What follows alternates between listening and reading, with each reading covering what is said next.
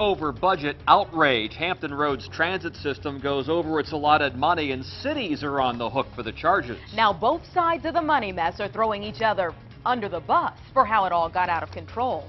Good evening to you. A big blame game going around town tonight about how HRT's budget was allowed to balloon. Cities, which the agency serves, will now have to pay millions to fix it.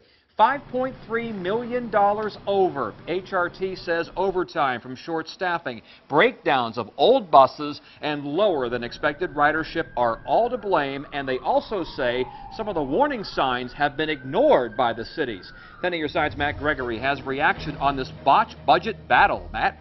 HRT calls it a true-up, covering the gap between revenue and expenses. 9 out of 17 years, that true-up meant giving back to the cities. But this year, it meant a multi-million-dollar bill, the largest to the city of Norfolk.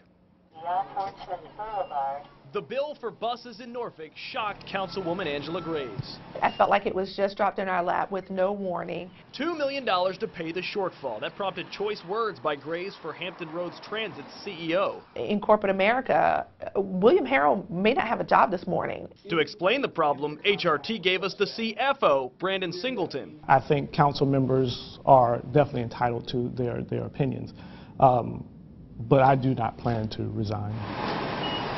How did HRT end up with a $5.3 million deficit?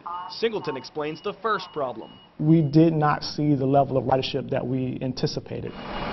The revenue from that fell more than $2 million lower than expected. Then comes the spending problem. Start with the aging bus fleet. Once they get to a certain age, they are hard to expensive to maintain. Add overtime to it, and Singleton says the expenses went more than $2 million above projections. It all adds up to a true-up of $5.3 million for all the cities. So Hampton Roads Transit does not build a cash reserve to handle ebbs and flows like this. Councilwoman Graves says HRT should have warned this deficit loomed. If we were getting to that number closer in the fiscal year, or sooner rather in the fiscal year than we have been in the past, that they would have said something. CFO Singleton says they told all the city's representatives in advance. We provide on a monthly basis our financial report. To the cities? To our commission. Either way, bus service from 2016 will now cost Norfolk $2 million in 2017. Norfolk's councilman on the HRT commission is Paul Riddick. I called him to ask what he knew about the deficit earlier in the year. He's not returned my call. In the newsroom, Matt Gregory, 10 on your side.